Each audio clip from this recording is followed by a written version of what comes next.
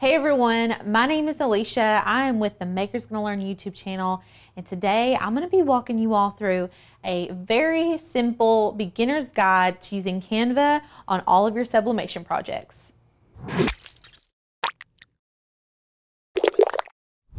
There are lots of different resources that you can use to create your sublimation designs.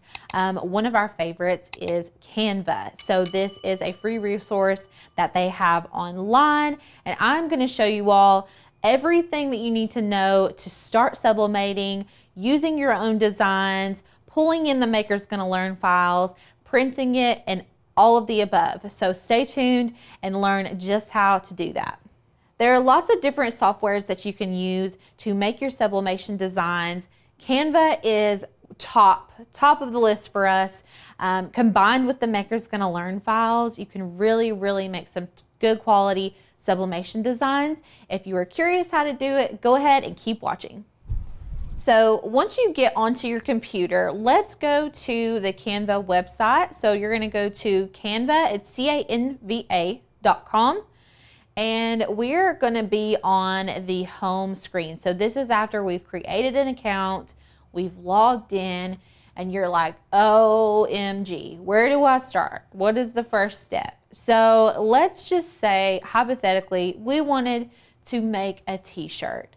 Let's start by creating our design. So on the top right up here, we're going to select Create a Design. It's going to give you the suggested items right here. So I don't really need any of these items. What I do need is the custom size. So I'll X off of this so you can see me go down here again. It's on the bottom left of this drop down menu. You're going to select custom, and then it's going to give you the option to plug in your width and height. Now it's going to come in as pixels. We are not measuring in pixels. If you are an experienced graphic designer, then you're going to know how to measure with pixels, but we are beginners. So we're going to go to inches. And what I'm going to do for this one, I'm going to start with an 8.5 by 11 sheet. That's just going to be standard for if you have a small format sublimation printer. So I'm going to go ahead and print this 11 by 8.5. Now, if you have a wide format printer, you can print, we have an Epson Workforce that prints 13 by 19. So I could actually plug that in there. So make this the size of the paper you're going to be printing on. And then you're going to select Create New Design. Once you've selected Create a Design, it's going to open up this big blank document. And then you've got all these options over here. So there are lots of things on here that come with a pro membership, but there are lots of things that you can do without having the pro membership. So what we're going to do, I'm just going to take you through a very simple design where you're not going to really need pro access to Canva. You can just use this with the free version. What we're going to do is upload. And we are going to, before we select upload files, let's go pick a file off of the Makers Gonna Learn website that we would like to use for our design. So I've already got the Makers Gonna Learn website pulled up. It's just makersgonnalearn.com. And you can see here we have tons of cut files for you to use. So we could use any of these. Let's look at summer. We'll go to summer and we'll scroll until we find a file that we want to put onto a t-shirt. So once you find the file that you like, we're going to select this little cloud icon with the down arrow. We will need to download the font to our computer, unzip it, and then you can see right here we've got the PNG. Whenever we go back to Canva, we can actually click and drag this file in, or you can go to upload files, and then we're going to select recents, and you can see right here our beach gnomes are right in the image. Now, whenever I am downloading images off of the Makers Gonna Learn website, a lot of times they will come in as an SVG and a PNG. We need the PNG. An SVG is a cut file, so we're not actually going to be cutting this out. We are just going to be printing it. So I'm going to go ahead and select the PNG, and I'm going to open it. And whenever it uploads, it's going to pull into this little category over here. So what we're going to need to do is select it, and it's going to automatically pull onto our canvas. It's a little bit smaller than we like, so we can go ahead and stretch this out to the size that we want. And then what you would do from here is go ahead and name it. So we're going to name this Beach Gnomes. And then I'm going to select Share, come down to Download. It's already selected as a PNG, which is what we want. This is best for print quality. And I'm going to select Download. This is going to download this onto my computer at the size that we want. And then you can even open it right from here. You can go File, Print, and make sure you've got your right printer selected and your right paper size. And then you can go ahead and print it. Now, that's just for a basic image. If you are printing anything with text, you're going to need to mirror your image. So let's go ahead and do a quick design for a t-shirt with text. We can still use this image. We're just going to shrink it down just a little bit, and I'm going to add words to this.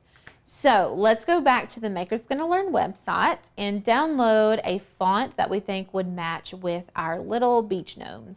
If you select the fonts category on the Maker's Gonna Learn website, we have so many different options for fonts, and we constantly are uploading new fonts every month. So lots of different options here. Let's do something cute and whimsical. We'll go to the fancy category and see what we can find there. Let's go with Atmospheric. This is one of my favorite fonts. I'm going to go ahead and download it, click on the zip file to unzip it, and then I'm going to double click it and install the font. And then I'm going to go back to Canva, and we are going to select text, and you can add a text box. We're going to write chillin' with my gnomies. And so whenever you type this in, it's a very basic font. It's very small, so we can actually drag this to make it bigger. You can even manually put in a number up here to change the font size. And then what we'll need to do is come up to our fonts and see if our font came in. It did not. So whenever you download a font to Canva, it does not automatically upload into Canva. So you've downloaded it onto your computer, but Canva doesn't recognize that. So what you're going to need to do is select the Styles icon, and we're going to go to Edit under the Untitled Brand Kit. We're going to go Edit, and we're going to just scroll until we see Upload a Font. Now you may not even have to scroll. It may just be right there at the top, but you can select Upload a Font. You can see the Atmospheric zip file. You can go to Recent, or you can just type in Atmospheric and it's going to pop up the font file. I'm going to go ahead and click that, and we're going to go ahead and upload it. Okay, and then this box will pop up. You can go ahead and X that out. And then what we'll do is select our font. We're going to go to the drop down menu, and you can type it in, and it should be in here now. There it is. We're going to select Atmospheric, and you can make that font a little bigger if you want. You can kind of play around with it. I'm going to click off of it and then pull it down by clicking back onto it. And you can see these little lines right here are allowing us to line our image up with our text perfectly. And we can even change the color of our text. So if you go to this little A with the rainbow underneath it, you can change to any of these colors. If you want a custom color, you can go to Add a New Color, and you can use this little dropper tool. If you select the dropper tool, you're going to be able to skim over the gnomes, and you could select your favorite color. I really like this pink and this orange, so we could use the orange. And then what you would do before saving, if you were happy with this design, if you were like, this is exactly what I want, what you're going to need to do is flip your images. So we need to flip everything on here. It doesn't allow you to flip text in Canva. It does allow you to flip your image. So what we're gonna do is just save this. I'm gonna go to share. This is exactly what we did the first time. I'm gonna download it as a PNG, just like that. So once you've downloaded it, go ahead and open it in preview. You can go to your Finder and type in beach gnomes if it doesn't pop to the bottom of your screen. We're gonna select the one with the words. Then what you're gonna do is go to Tools, Flip Horizontal, so it looks backwards, but remember, we're gonna be sublimating this onto a t-shirt, so we're gonna print it backwards. When it transfers onto the shirt, it will print onto the shirt the correct way. And then you would just go from here, File, and send it to your printer. Okay, I want to show you all what to do when you're pulling in an image that has text in it already.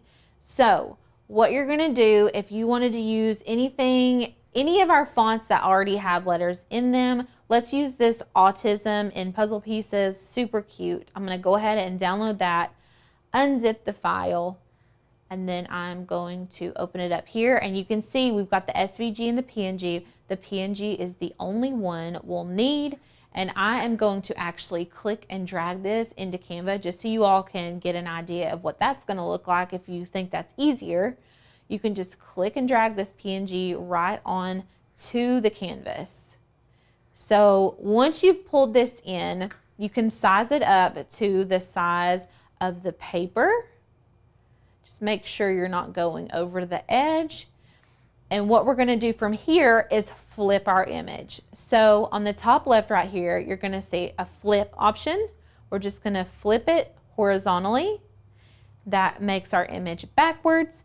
And then what we're going to do is the same process we did with the other two. This time we want to make sure we're changing our image name before. So I'm just going to change this to Autism Puzzle. And then we will do share, download as a PNG, and then you're just going to download it from here. And then you would do the regular print process. You're just going to open this up, and you can see it's still backwards. We're going to go File, Print, and then you're going to print it just like this. Okay, the final thing that I want to show you, this is something that you would have access to if you have Canva Pro, and that is removing the background on your images. So let's find an image that has a background, and we'll remove it so that we only have the focal point of the image and no background. Okay, let's use this little Christmas tree card. I'm gonna go ahead and download that and pull it into Canva. Okay, so once this is in Canva, you can see that there is a background on it. Now, if you only want the Christmas tree, what you're going to need to do is make sure that your image is selected. Just make sure it has the purple border around it, and we are going to edit image. If you are a pro member, you will have the background remover option. So I'm going to select background remover, and it's going to automatically remove some of the background, and we may have to manually go in and remove a little bit more, but let's see what it takes off on its own. And that's perfect. So this way we don't have that beige background, we just have the Christmas tree. And if you really wanted to, you could select this erase option right here. You can move your brush bigger and smaller, and you could go in and erase everything around the Christmas tree if you just wanted the tree. So this is a really good option to have if you are wanting to break designs apart, like if you found a file that you really love, but you don't necessarily need the background. This is a really, really good alternative for you. So after you've removed your background, you can click here and you can show the original image, so you can see how much that we took away. And then once you're done, you're just going to select this done option. So you could stop here if you just wanted the cute little tree, or we can go and add some text in like we learned before. So there's different options here. You can just add a text box, and we can put Merry Christmas on here. You can also use these font combination options, which are really fun. You can just pull these in and you're able to actually edit the text on them, and then you can resize. So very, very cute option there. You can just select that and shrink it down until it fits. I can manually change that to, well, let's do it a little bit smaller. But you guys get the idea. You're going to be able to totally customize your designs using Canva, which is so great because you can take in files that you like and make them your own. Now, if you were going to use this design, this is a instance where you're going to need to make sure to flip your image. But like I was saying before, you cannot flip your text in Canva unless the image has text in it already. I hope that that makes sense for everybody. But what you would need to do in this instance, if you added text, you're going to go ahead and change the name of this. So we're just going to change this to Christmas tree. And you would just download it like normal as a PNG.